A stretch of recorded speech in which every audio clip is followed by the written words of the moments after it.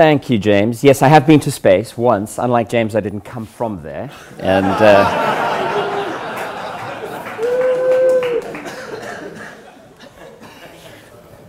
right. So what an exciting time. Who is building things? Who's making stuff? Yeah? Good, good. Who's got a business plan? Fewer hands. So that's what I wanted to talk about. I want to say, okay, so we're in this incredible creative phase of being able to bring software and hardware together in an entirely new way. So what's the business model, right? How's that going to work? And I'll talk a little bit about different kinds of business models and then what we're doing to support what we think are the really powerful business models for this next wave.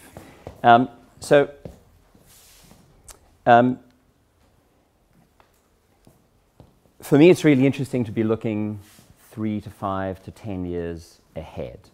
And when you do that, obviously you take a huge amount of risk. You take a huge amount of risk because the things that you're interested in aren't necessarily obvious to everybody else. But the reason I do that is because of this, right? It takes 5 to 10 years to create an overnight success. I remember when the internet kind of became a thing and grandparents got email addresses. And they said, wow, this internet thing, you know, it just showed up suddenly, everybody has an email address.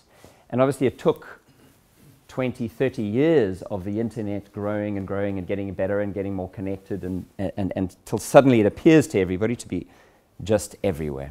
And I think IoT is more or less doing that same thing. It's at that inflection point right now. And it's crucial that those of you who want to kind of be part of that wave get deep into it right now. I think it'll be way too late in 12 months' time. Disruption is actually much easier than it looks. You know, you look at companies that have completely dominated a space suddenly, and you wonder how did they do that.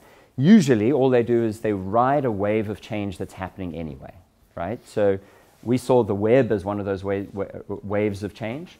The web was an opportunity for companies, or for disruptors to look at established businesses and just say, I want to tackle that industry from a new perspective. I want to change the economics of that industry. Because of the web, I can do this, either because they could reach more people or they could change the business model in some way.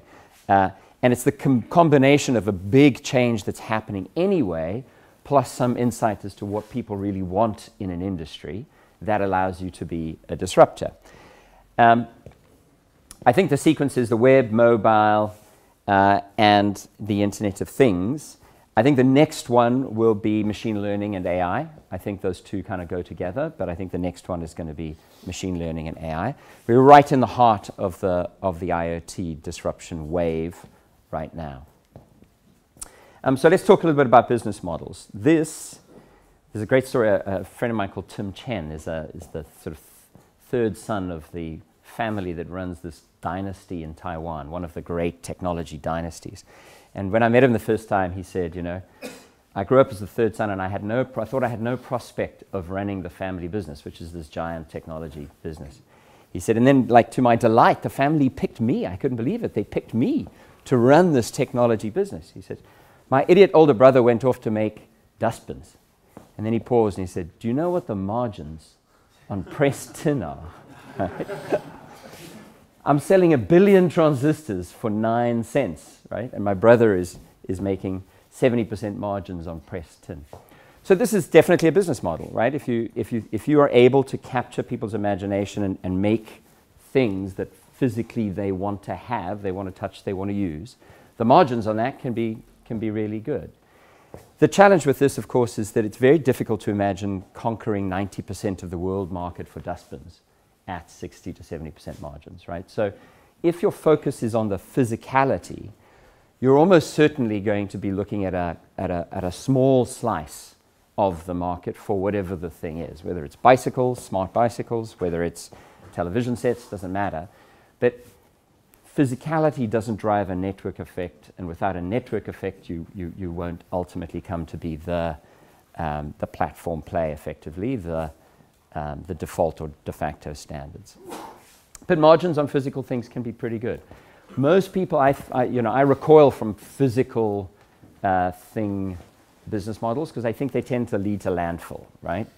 I think that when we buy things or when people buy things because of the physicality of them, inevitably, you know, they get swapped out later. So I'm much more interested in a different set of angles, and that would be software, right? And the combination of software and hardware is really interesting, because if you take something and add software to it, you give it a life, right?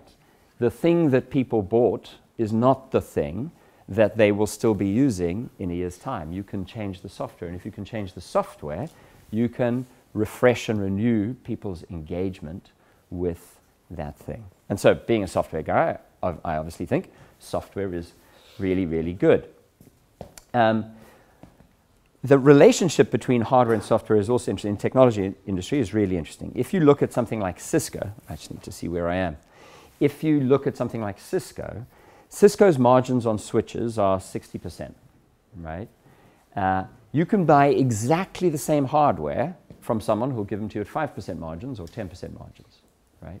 So why does Cisco command that 60% premium? Because so far, they've managed to convince people that the software interoperability of Cisco with Cisco gives you a premium experience. So one angle on software, the thing that I think is really interesting, is the ability to change the experience. The other angle on software is it does essentially allow you to start to create a network effect around the thing that you're selling. But the angle that I think is particularly interesting is essentially the App Store angle. This is a quadcopter. There are literally hundreds of people making these things, right? It's very hard to imagine why one of these things would suddenly win the market, right? Because physically, there aren't any barriers to people making more of these, right? The technology is well understood. You can source all the components, etc. What is going to define this market is software, right? And in particular, I don't think it's going to be the software that comes with the drone, right? There might be some that have a better autopilot, some that have a worse autopilot. But I think the key here is going to be the ability to bring other software to a device like this. And I want to sort of give you a sense of how that might work. So, in fact, what's going on here is this is a Raspberry Pi in here, right? Just a plain Raspberry Pi. Not a custom motherboard, not a custom, no custom silicon, just a Raspberry Pi. And that's then connected up to all of the actuators and whatnot. And there's some software which just flies the drone, right? But the key, I think, is the ability to extend that. So what are we doing with these guys and many others? We're helping them essentially create app stores for their things, right? So what could I do with a drone like this? I want to show you. I've got just a plain little small form factor PC over here. And on that, I've got a new version of Ubuntu, which is specifically designed for appliances, devices. And part of what it does is it connects you up to an app store. And so what sorts of fun stories might we tell about a drone like this, right? So here I have a device, and on that device I have some apps already installed. I've got Docker, I've got this vid streamer over here, and that's actually connected up to this camera, right? Which is streaming all of you live to the internet. So what would I have to do if I was a drone manufacturer to get that experience? I'd have to do only one thing. Take a standard USB camera, stick it on my drone, and plug it into that Raspberry Pi, right? Then anybody in the world can just click one button and pull that app in, allocate that camera to that app, and they've now essentially got a drone that can fly around, take pictures, or stream video. So that's kind of cool. What else do we have? Well, this other app over here, Matrix, that's coming from something called matrix.org. Matrix.org? Matrix.org. Who are creating a distributed messaging system, right? So this little drone of mine now can fly around, and it can act as an endpoint in a distributed messaging system. So I can just go there, here's the matrix thing, and I've got an incoming call. Hello, Martin. Right, so just taking a drone, installing one app, and now that thing is a messaging endpoint, effectively, right? That means that if it's a sensor or if it's responsible for making decisions out in the field, it can now participate in a messaging system and send messages to me. Or it can be actually a gateway for me or somebody else to make calls. So now we've got a drone that can fly around, take pictures, and essentially participate in a messaging system. So we could fly around the office and be your telepresence system if you wanted it to. Do you see how we take something really simple, just a Raspberry Pi and a standard, essentially, quadcopter body, and start to create almost magical stories just by being able quickly to pull different parts of a software ecosystem together around that. So what else could we do? I'm just going to go into the story. There's a new one in here, which is very, very cool. This is Ethereum. So Ethereum, who's familiar with the blockchain? Great. So wouldn't it be cool if your things could make contracts, right? So the classic story of this would be, imagine a vending machine where you can go up to that vending machine, wave a phone effectively, and make a contract with that vending machine.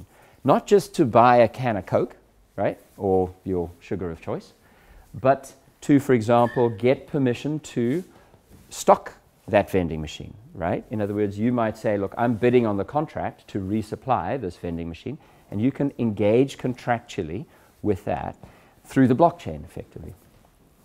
So what we're seeing right now is this really interesting ecosystem bubbling up of people who are starting to think about writing software or producing apps, not for one thing, but for many things, right? So, and we've seen this before in the technology industry. It's called disaggregation and componentization, right? And it always leads to something incredible. It leads to a hockey stick of innovation, right? If all of the thinking and all of the design and all of the inventing and innovating had to be done by the one company that was making the device, right? Then sort of a miracle would have to happen for them to get all of those things right. But if they can create an open ecosystem, then they can essentially always bring the best of breed thing to their thing. And that's what's happening in the middle of all of this. Okay, so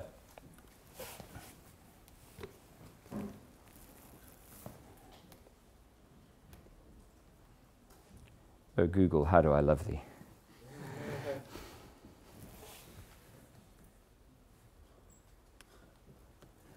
Ah, the cloud.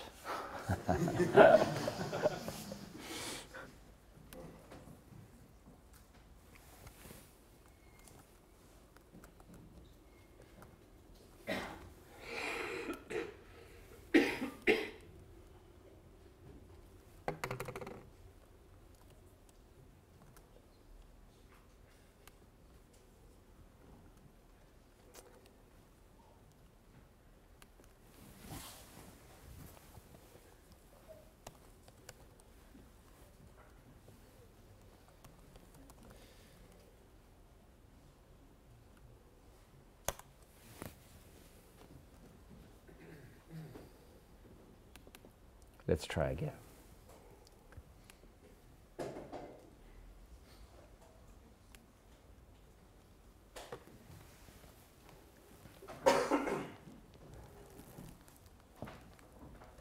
Yes. So what are we doing? What are we changing effectively in the platform and elsewhere to make this possible? Well, the one thing we realized is that the model of software distribution that we have, which has, I think, been a major part of Ubuntu's widespread adoption, is brilliant for developers. And it works really well in cloud-type environments. Something like 70% of the public cloud is running on Ubuntu because that developer experience is great for virtual machines and physical machines where you've got professional system administration. But we looked at the cost of administering Linux servers or Windows servers, and we figured, well, you need at least one system administrator for every 1,000 servers or VMs that you're managing, at least one. And what that means is that you've put $150 to $200 of management cost effectively, almost invisibly, but $150 to $200 of management cost on every machine. So we started to ask the question, well, how's it going to work if people want to be taking a Raspberry Pi, which is a $30 device, say a wireless base station, enterprise wireless base station, somewhere between $100 and $300. Does it make sense to have $150 to $200 of management cost just because you need someone who knows how to administer a Linux system effectively, or a Windows system for that matter, to look after those devices? And obviously it doesn't, right? To get the economics to work at the sort of scale that we expect to see in the Internet of Things, we have to sort of change the operating behavior of the platform to drive that down, to make it much easier and cheaper to operate thousands, tens of thousands, millions of things. If you're a telco, you're going to be operating millions of things, right? Think how many home gateways there are going to be for a Telefonica or a Deutsche Telekom or a BT. So we started to look at that, at how we could keep the developer experience of Ubuntu that people like, but enable them to publish apps in a format which would be much easier to operate. And we looked at all the things that make it expensive, essentially, to manage a traditional PC or server system, right? Because the beauty of what's happening is that essentially I can think of this little thing as a server. I can write software for it using all of the normal tools that I would write software to run on a server, right? It's powerful enough that I can treat it just like a server. It's not embedded anymore. It's just a server, right? So the first thing we did is we built something called Snapcraft, which is a way of pulling all sorts of pieces of software together into a single sort of bundle that can then be shipped to any system. And the advantage of that approach is that all the things that that software depends on can be encapsulated in that bundle, so that nothing's going to change unexpectedly for that piece of software, right? What makes it expensive to manage systems is this idea that if I've got lots of software, different pieces of software on one system, I need to worry about how they fight with each other. So by getting everything tied into one bundle effectively, we reduce the amount of that. And it shakes out, for those of you who are on the engineering side, it shakes out very, very elegantly, right? You essentially say, here's a list of things that I want to bring together into my bundle. You describe it very, very simply. Typically, most of those parts are open source parts that you are reusing, or existing Ubuntu packages, for example, that you're reusing. And then there's your own code, effectively, which you just mix in to all of that. And the key thing is this list of parts. In fact, many of those parts are themselves open source and completely reusable. So we try to make it easy for developers to build off each other's work, right? Those of you who know Ubuntu know that apt-get is a pretty fantastic way to get software. If it's being packaged, then you know that you're getting the same software that everybody else is getting, and so you don't have to worry about it anymore unless there's some particular reason for you to do things differently. What this allows us to do is essentially give you that same experience for source code. And the reason that's interesting is because if we look at the pace of development, 15 years ago, there was only so much open source software out there, right? There was a fairly limited supply of it, tens of thousands of pieces of software. If we look at GitHub today, the number of new pieces of software being created there far outstrips anybody's ability to package that up. And in fact, because the pace of change is so fast, it's unclear whether it would make sense to package it up, because by the time you packaged it up, there'd be a new version, and by the time you had the new version, it would be out of date, or something newer would have replaced it, right? So we were thinking a lot about how do we give people access to that source code on GitHub with the same clarity and ease and immediacy that you get binaries out of something like apt-get. So this is the mechanism. It lets you mix and match binaries where there are packages with source code straight from the source effectively, build it all together into what we call a snap, which is what gets published into that store. Oh, so I often I ask people sort of question. I'm always interested in people's gut feel as to what goes faster here. So which comes to consumers first? Autonomous drones. Did you see the Amazon announcement? Pretty cool. What's that? The Amazon put out a video showing how they intend to do drone delivery. So you place an order, you put out a kind of a target carpet in your garden, and the drone flies there and lands in your backyard with the delivery. So, but of course that will require a regulatory framework which allows essentially unmanned things to fly over, cities. So that'd be fun.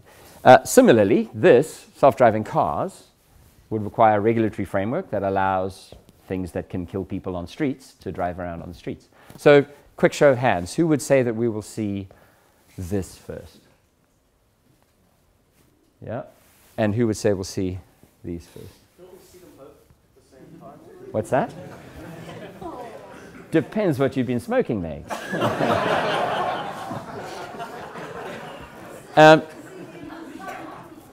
Okay, so software, right? Software guys love software. And you can, I think, see how you might sell a thing and then sell apps on top of that, right?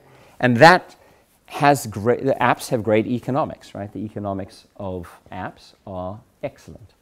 But even better is services, or even better are services. In other words, the ultimate goal, I think, for the successful IoT companies, the guys who essentially ride this wave of change to disrupt huge industries, will be this.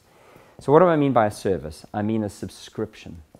I mean the idea that what you really want is you want someone to put some software on your device and then either purchase things through it, in-app purchases effectively, but much more usefully sign up to a subscription. And actually, I think IoT really lends itself to this, because ultimately it's going to be very much about the data flow from all of these devices, and the service is going to be about managing or understanding or interpreting that data. So what is interesting about this, if I think about the economics, how much on average would you say you spend on apps on your phone? Very little. Anybody feel like they actually spend a lot on apps? Not content, but on apps. There's always one.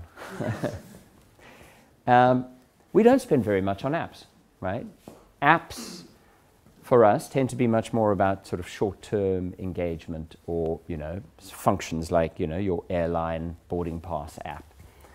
But imagine what you would spend, think for a while, just for yourself, what you'd be willing to spend on an app which cut your electricity usage, right?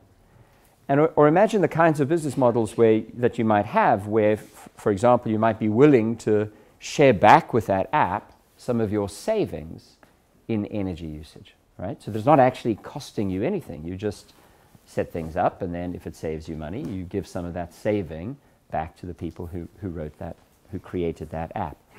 So I think there are tremendous business models, first, around the data in IoT that turn into services, but more interestingly, the value to human beings of what happens in your house, what happens in your office, what happens in the building, what happens in your fleet, is much, much greater than the raw value of the sorts of things or the sorts of engagement that we have with our phones. So our expectation is that this ecosystem is worth far more than the app ecosystem, even though it may echo many of its features. If you're going to drive a services business, then your number one priority is that people stick with the service. So I really like this because essentially it means that the interests of the person who provided the device and is providing the services are completely aligned with the interests of the person who's consuming the service, right? Planned obsolescence is a horrible thing, right? So if you think about that, what it means is that sometimes if you're selling pressed tin, the seller has an interest in that tin sort of expiring so that you come back and buy another set of tin and go fill up a landfill, right? But with these sorts of business models, the interests of the people providing the service and the interests of the people who are buying the devices are very, very beautifully aligned, because you want to keep your users engaged with the service, and that means that you focus every day on what will keep them engaged. So I want to talk briefly about what we're doing in Ubuntu as part of this transformation. One is that developer experience story, right? Making source code on GitHub as consumable as binaries, so a source code version of apt-get effectively, and that shrink wrapping of all the bits together into what we call a snap. To reduce the cost of managing Wi-Fi base stations and smart TVs and all of those things, we said, well, the real driver of cost is failure. In other words, if a Wi-Fi base station breaks, then someone has to go and get a ladder and a high-vis vest and fill out a form, and there's a health and safety inspection, and it's super expensive, right? The telcos talk about rolling a truck as being super expensive. So we said, well, what can we do in the platform to make it so that if something breaks, we can just always revert back to where we were in a known good state? So that's called transactional updates, right? Today, if you have a system and you upgrade, lots of different things happen. And if they all work, yay, and if they don't, you have to go figure out what happened. But you're in an intermediate state, somewhere between when it was working and now it's not, and you've got to figure stuff out. If we could essentially always detect that it didn't work and then just go back to where we were, you'd have kind of a perfect system. It would try to update itself all the time, and if that didn't work, you would at least be not broken. So that's something that we did. The way that works is, this is a traditional Ubuntu file system, right? Any package can write anywhere, so I install software, install more software, and the pieces of software have to kind of share files, right? In the new version, in what we call Ubuntu Core, we use a different packaging system called Snappy, and these are those big blobs, right? The kernel is one of those big blobs. The entire operating system is one blob. That means we can update the entire operating system from version 1 to version 2, and if we didn't like that update, we can go back perfectly to version 1. There's no intermediate state because we're not kind of copying stuff over other stuff. And then apps look the same, right? The apps are completely contained. Each of these blobs has its own writable space. That app cannot write anywhere on the system. It can only write to its own space. That means we can give permission for that app to do whatever the hell they like, right? Because we know they can't go anywhere else. They can only stomp on their own toes, effectively. And so you end up with multiple apps on a device. This is a big question in robotics. Will the devices that essentially we interact with every day, will they be anthropomorphic or will they be functional? I'm interested. Quick show of hands. Who's I can never remember, C3PO guy? Who reckons? There will be robots walking around, and our main experience of robots in the home will be anthropomorphic. Who would say that? They'll be both. They will be both, for sure. There will be both, for sure. But this is a really interesting question because, so on the face of it, form follows function, right? So on the face of it, the robots should look like what they do. But we live in a world which is designed for humans. So there's lots of really interesting research showing that if you had an anthropomorphic robot that could vacuum the house, that would actually be much more powerful because it can open doors. Doors designed for anthropomorphic shaped things, right? Okay, so you're all C3PO people, fine. One last thought in terms of the business models. There is a sort of a meme that says, hey, it's all about the data. Get all the data, grab as much data as you like, and never let go, never delete the data, right? Data is a liability, right? And we start to see that today, that you really need to understand what you're going to do with that data, and you really need to invest in protecting that data, because if you do that badly, it's a liability. Here's a whole bunch of disaster stories. Most recently, this one. Like these smart toy manufacturers who aren't so smart, right, ended up with a huge liability because they effectively didn't think about security. So this is why I think it's really important for us to make platforms where we take care of those basic things, like the security of update mechanisms, the security of the data. I think it's going to be if you're going to ship stuff out into the world, it's going to be really important that you can say, look, the stuff will get updated. When there's a security issue, I don't have to worry about that because it's part of a common platform. Because the entire OS is a separate snap, effectively, in this new model, we can update the OS without touching anybody's application data or application files. And there are mechanisms for the app to tell us if that update effectively broke the app. So we have a much cleaner, more effective relationship. Okay, my final question. Thank you. So the last point about all of this is that the vendors of those different apps on this robot shouldn't be able to see each other's data. Like, just because I install 2 apps on the same device doesn't mean that I want them to be able to see each other's data. So the last point in the way we reshape the platform is that each of these apps is in its own space. They literally don't know that the other app exists. They can't see the other app. They have no idea what data that app is managing. And that's really important, because if you think of your phone, your engagement with apps sometimes is really trivial. You heard about it, it sounded fun, so you installed it, right? That app shouldn't have access to sensitive data. So this is a thing that we can do in this new world that we never used to be able to do in the old world, because we now know where every app is supposed to be writing its data. Okay, one last question. In the robot era, should sex with robots be legal? Yes? No? Who says yes? Only if the robot consents. That's what Ethereum is for. It'll be a blockchain contract. So robots common already? it might be in some households.